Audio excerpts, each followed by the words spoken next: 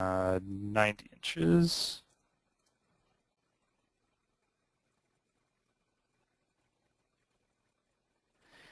And you can see that the window now is placed. Now the only thing I'm going to do is change this height from 36 to, let's try 8 inches.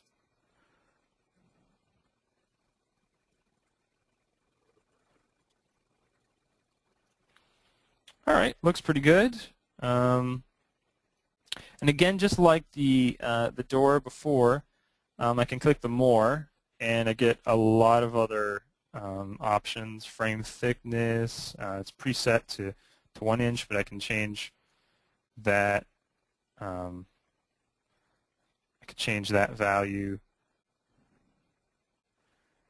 There's all kinds of different options here. And just like the door before, I can change the open ratio to open up the door, open up the window, I should say, and if I wanted to show it partially open there. Then I click OK. And so now we have some doors and a window placed in our walls. So the next thing I want to do is create a schedule from the doors. I save that. Now the schedule requires one thing before we create it. Doors come with several attributes. Now we haven't really gotten into attributes, but basically attributes are kind of like metadata that are attributed to different elements of a model. It's not something geometric. It's not going to show up in your model, but it's data that you can pull that's associated with a model. It's the I in BIM. It's the information, right, in the building information model.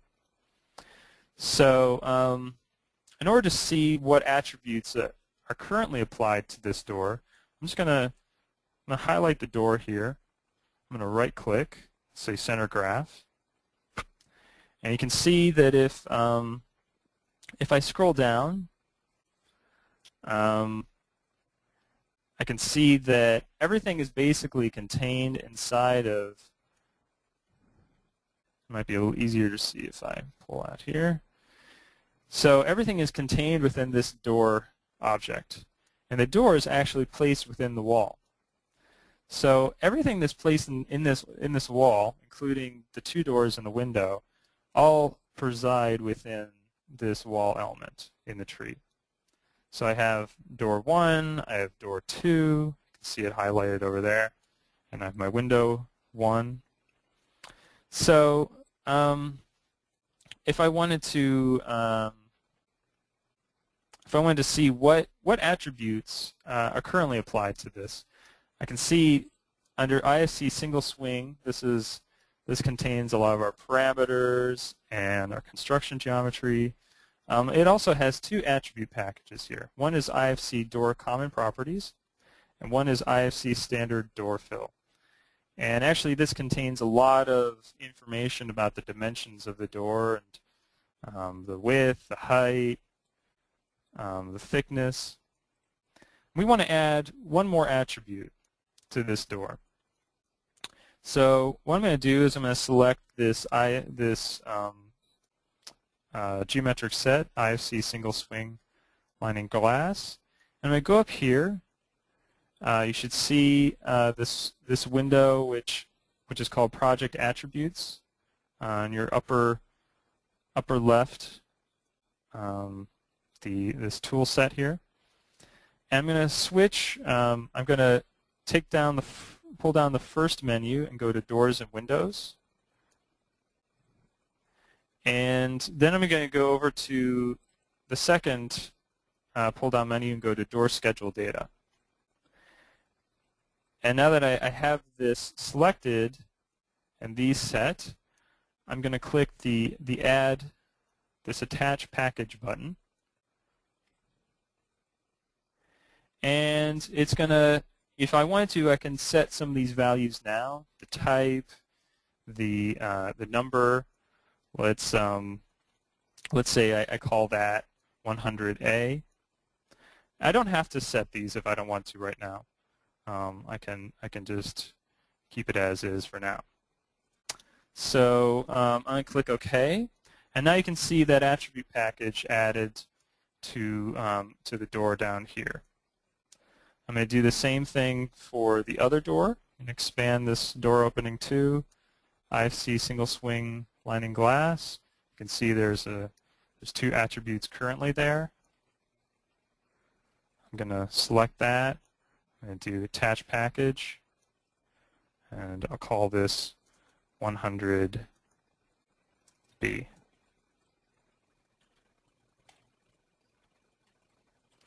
So now that we have this this door schedule data applied to the model, now we can create the door schedule. So the first thing I want to do is click the interactive door schedule button, which there's a collection of buttons here. The first one says Excel datasheet, but you want to click the interactive door schedules. And basically it's going to look through the whole model for anything that has a door schedule data attribute package attached to it.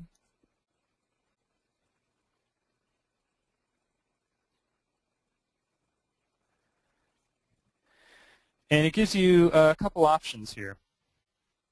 The first option is AIA door schedule.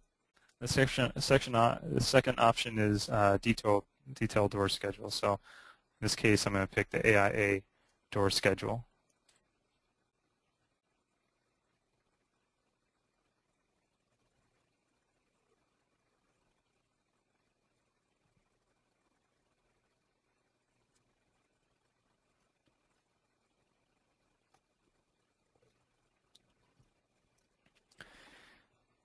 This may take just a little bit of time because basically it's having to open up Excel and communicate between Digital Project and Excel.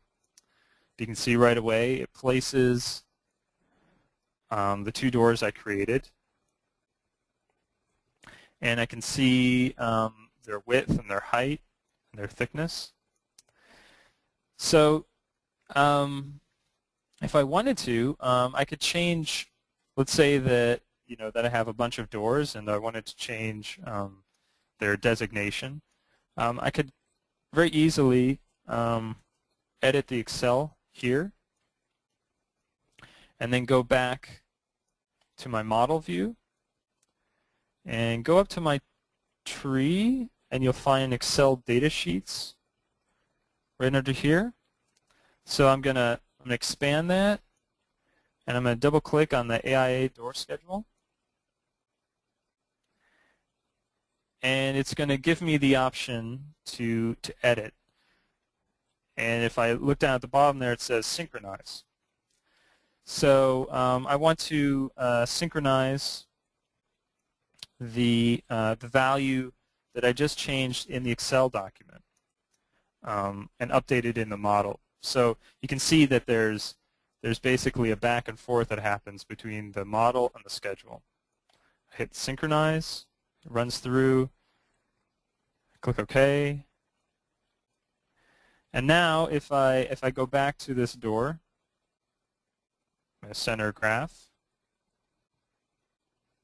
and I locate my door schedule data, I'll see that now it's called 100C. So it just went through and changed whatever information. Now this is information that has no geometric consequence, but there are also values that we can pull into Excel and change their values, and then it'll change parameters in the model and cause the geometry to change. So if I go back to the Excel, let's say I want to change door 100C, and I want to make it, I'm going to change that back to a 6-foot 8-inch door, so 80 inches. So I just change the value in the Excel here. I go back up to my Excel data sheet.